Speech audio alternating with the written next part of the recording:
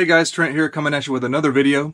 And oh boy, I'm kind of excited about this one because I won a shopgoodwill.com vintage toy auction, and it's of unopened vintage 90s toys. I'm really excited about it, so let's take a look.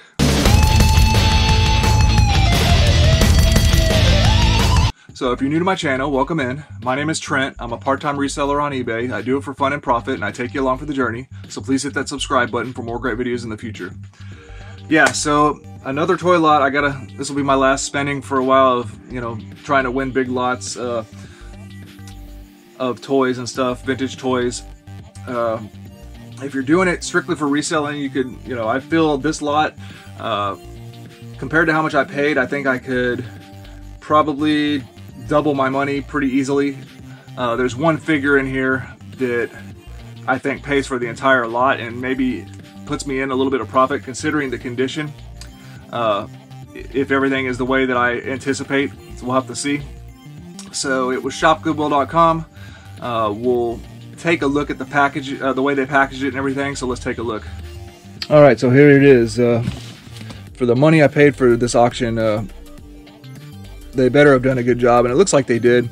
I messaged them and I said, hey, please pack this very carefully. These figures are worth a lot, and especially I said pack in the center. Please put figure A, B, and C in the middle of the box to better protect it, because those are worth a lot more than the other ones. So let's see how they did without revealing the toys just yet. I mean, revealing what they are exactly.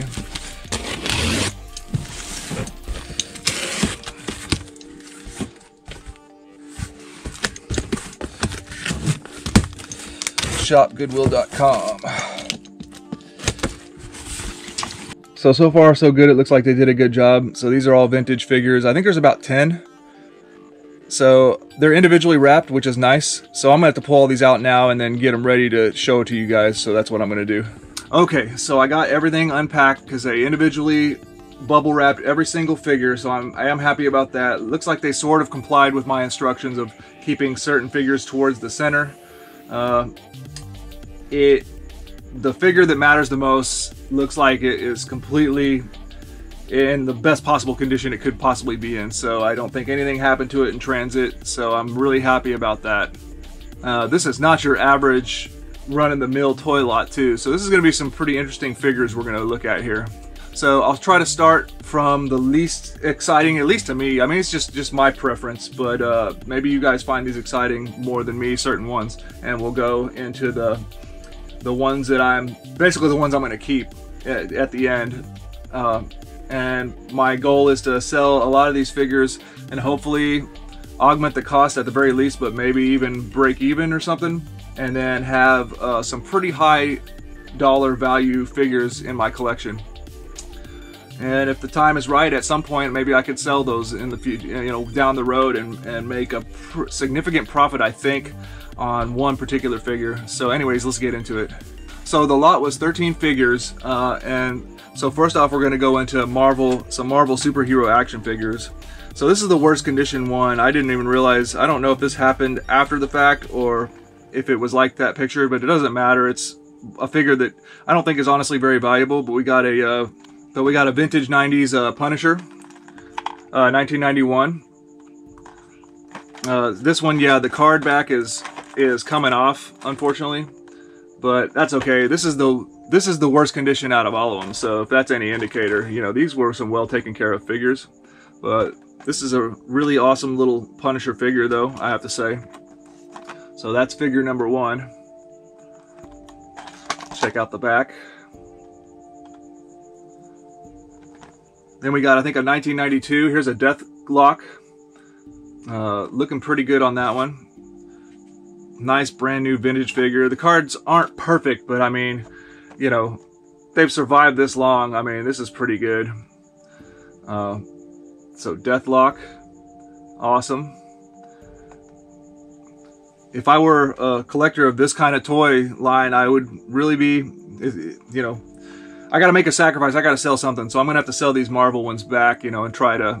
I can't just keep every single thing, so this will be for resale. Really nice figure though. Then we've got Spider-Man, 92. The blister on this one has a little bit of yellowing to it, but otherwise it's still pretty nice. So we got Spider-Man. Maybe some of these can go together in a lot, possibly. Maybe I was gonna put the Punisher and these three together, but the Punisher's kind of in bad condition. Maybe I can still lot it up. Some of these got some retail prices still on them, $4.99. So Spider-Man. Then we got some X-Men figures, Wolverine figures. Here's a 3rd edition Wolverine. Nice condition. Includes an official trading card. Savage Strike Twist Action. Pretty cool. Then we've got Wolverine as Weapon X. These figures are just so awesome. 4th edition.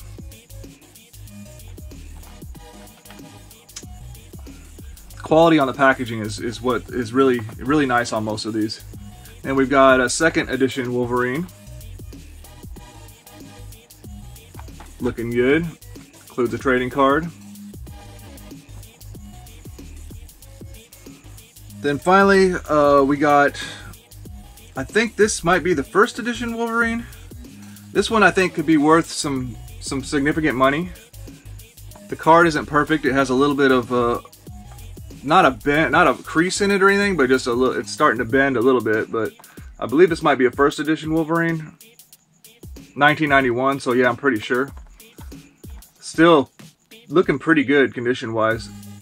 This one might be one I could make a significant amount of my money back, hopefully. One thing I noticed about this Wolverine is the mask is separate, so you can show his bare face. Alright, here's some runner-up toys that I am going to sell, but there's an interesting story behind these. So we have 2 Robin Hood Prince of Thieves figures, and they're the same figure, in title at least. They're made by Kenner, same that makes a lot of great toys, Aliens, Star Wars of course. Kenner is one of the big toy lines from the 80s and the 90s. So the thing about these 2 Robin Hoods, they're both Longbow Robin Hood. Okay, but you've got this figure.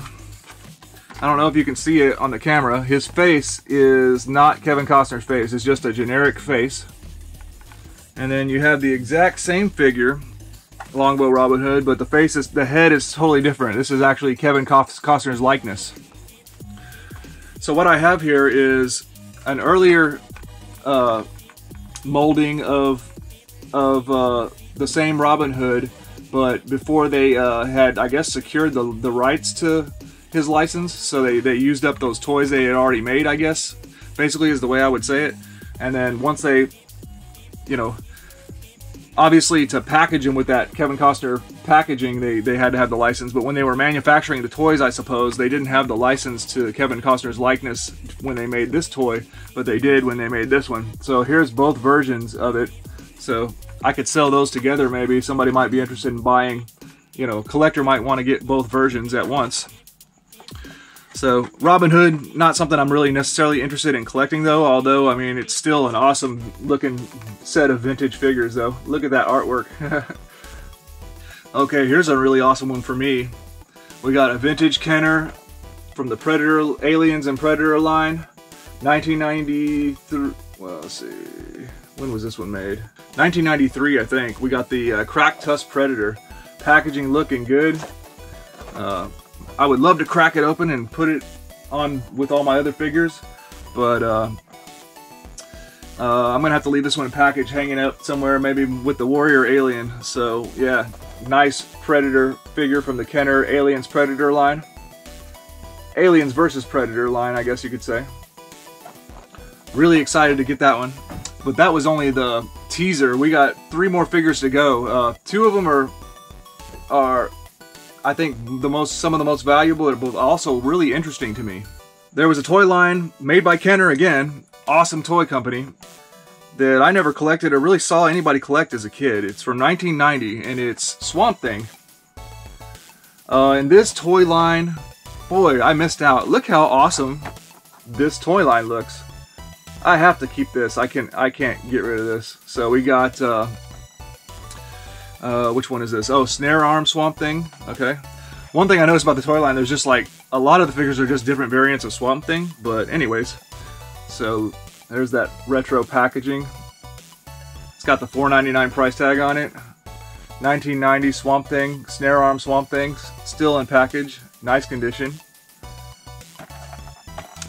That's a really awesome figure to have. But just as cool, maybe even cooler, is Camouflage Swamp Thing. So, and there's actually a very interesting story about this Camouflage Swamp Thing. Packaging is not quite as good on this one though. This one, I believe, is the more... No, actually, I think the Snare Arm one is worth quite a bit. This one supposedly is the holy grail of holy grail of Swamp Thing collectors, because this must have been a toy collector's part of their collection, because this Swamp Thing here with the paint going down on the arms and down on his belly, the green part, that stripe, that's actually the more rare variant. There's another variant of this that's more common, to where his shoulders and everything are brown instead of the green, because I think this is actually you put him in cold water and it makes him change colors and stuff on that green paint.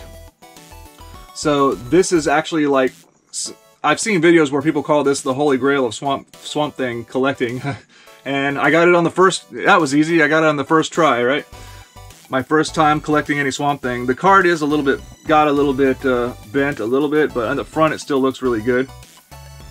But yeah, so I've got the more uncommon variant of Camouflage Swamp Thing.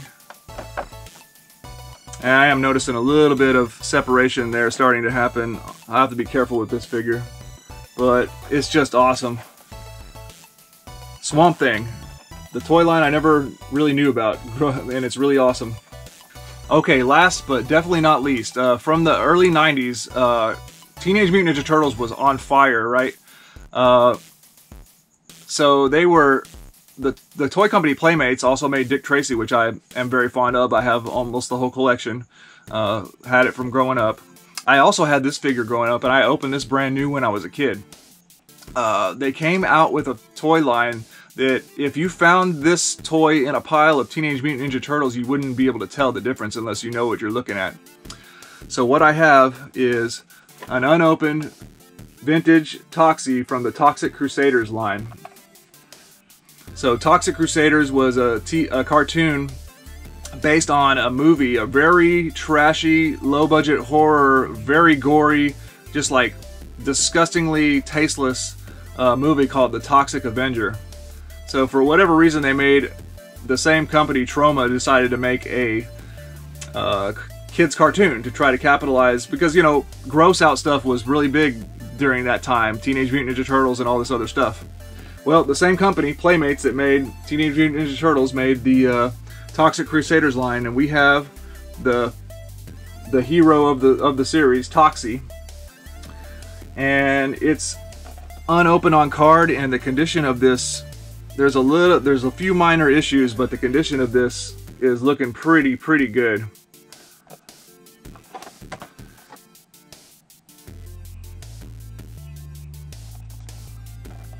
So yeah, it's got a little story on the back of how he became Toxie whenever he got toxic waste.